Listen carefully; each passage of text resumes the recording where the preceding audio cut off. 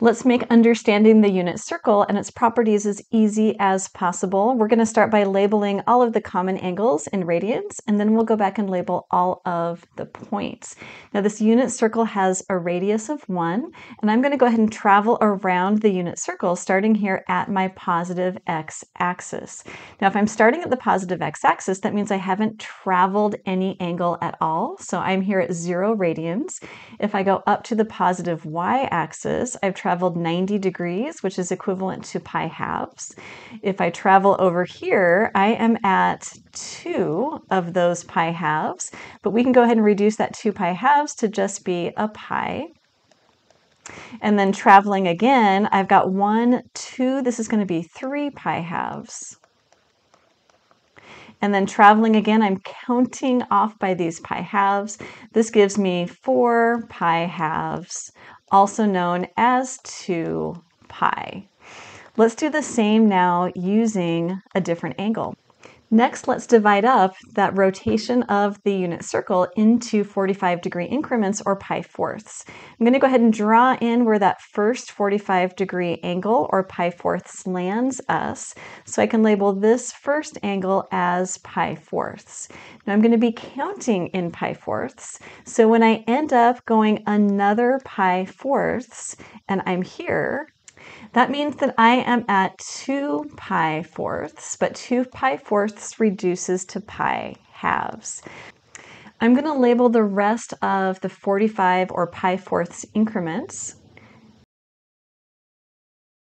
And let's go ahead and count and label these. So this first one here was at pi fourths. The second one is 2 pi fourths, which reduces to pi halves. So that means that this next one here is at 3 pi fourths. And next is 4 pi fourths, which reduces to pi. Continuing to count, the next one then is going to be at 5. So I've got 5 pi fourths. And then straight down, I'm at 6 pi fourths, but that does reduce to 3 pi halves. So continuing to count, this was 5, this was 6, so this has got to be 7 pi fourths. And then finally, that means that this is 8 pi fourths, which reduces to 2 pi and lands us on the same place that we were at when we were at 0.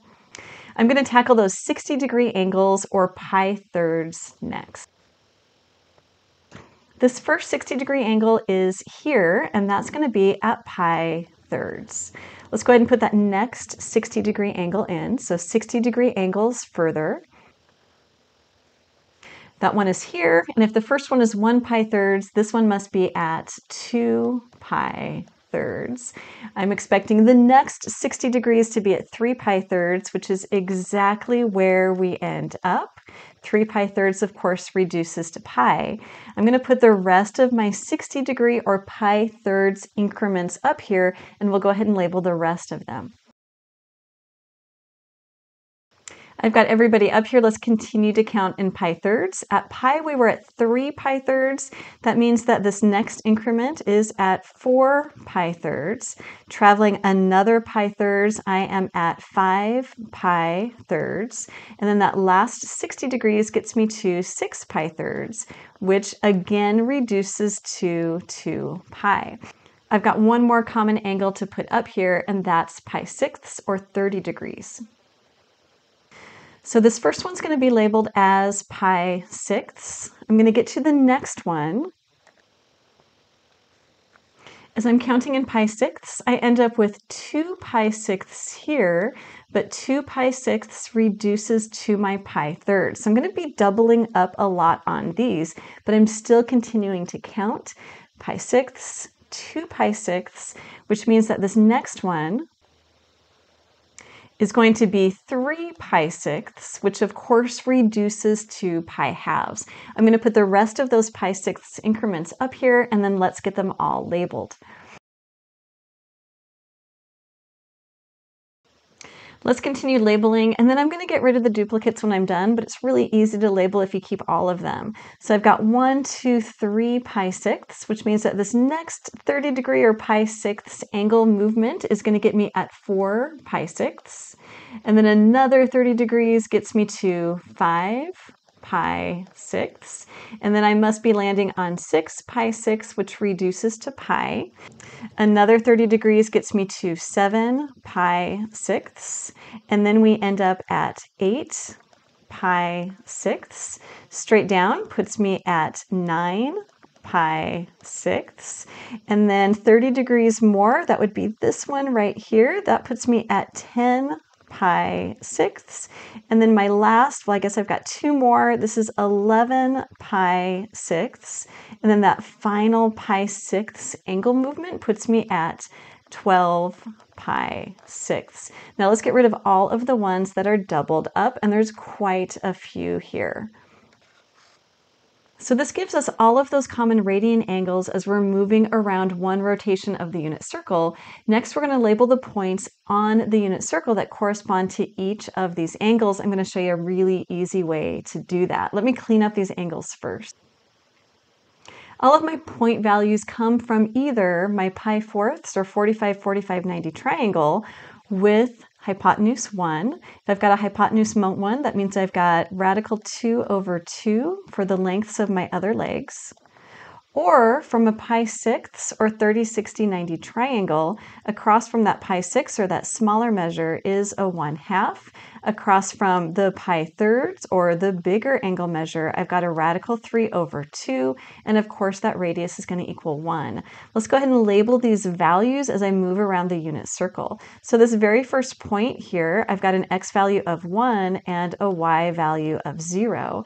If I go up to this 90-degree angle and I'm straight up here, I've got an x value of 0 and a y value of 1. I'm going to go ahead and label each of these other points here.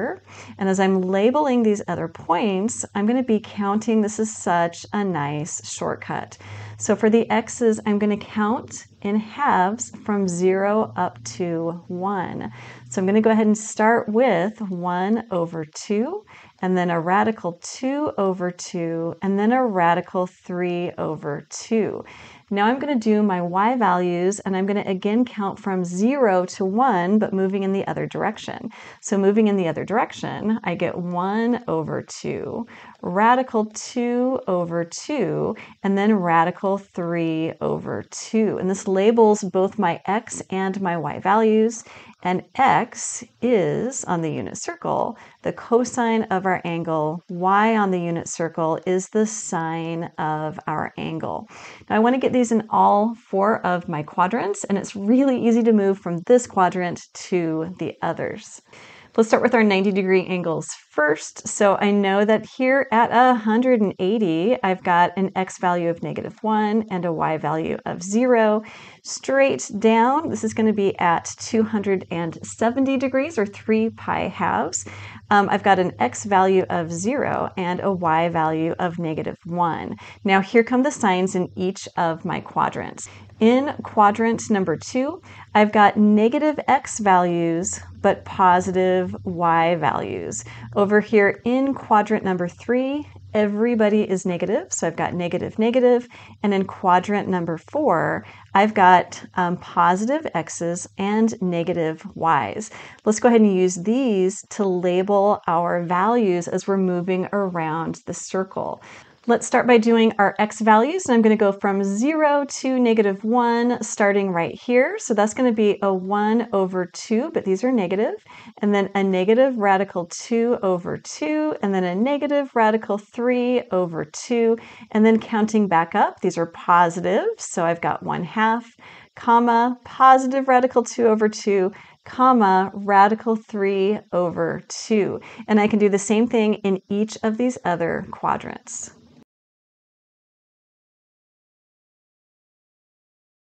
You guys are doing so good. Practice setting up this unit circle on your own. Thanks so much for watching.